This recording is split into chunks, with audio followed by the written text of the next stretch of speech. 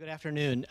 So I'm David Reyes, and I'm an assistant professor in the Nursing and Healthcare Leadership program. And today I want to talk to you about work in progress that I am engaged in community-based participatory research, which is around how do we address food and equity in South Tacoma through community-based participatory research. And you can read that all later.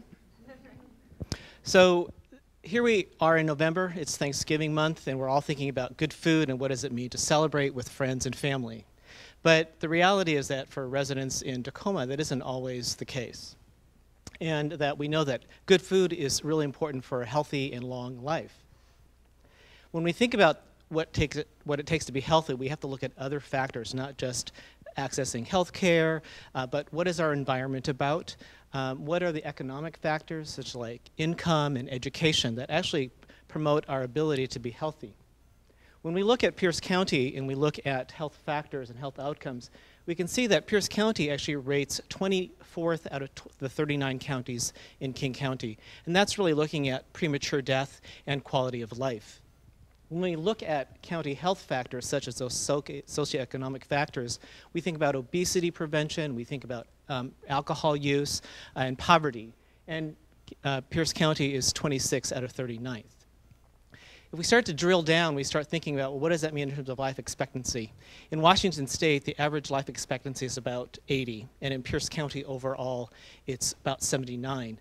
But where we live really matters. And if we look at Tacoma, which is this area in red, the life expectancy is really up to about 73 years of age, so 65 to 73. So what's the problem?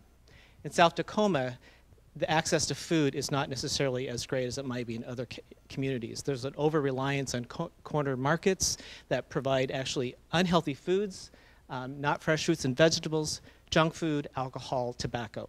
So our access is actually low.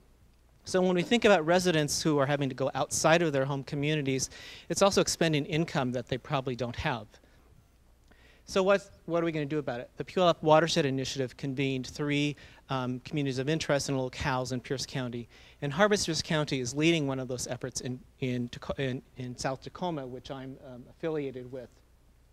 So they decided to use a CBPR framework. It was very intentional to look at how to use equity as a framework to address this issue and really rely on the community's inherent knowledge and their skills and their understanding of what is important in their communities and begin to actually surface the questions that might need to be asked.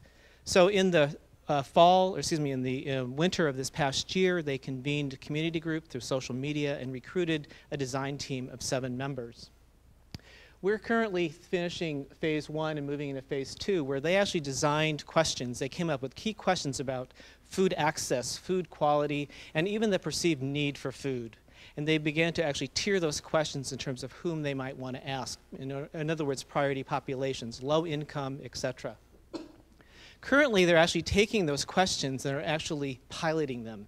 They're actually asking friends and family about, well, what do these questions mean? In other words, if I ask you, where do you access your foods, does that question really make sense?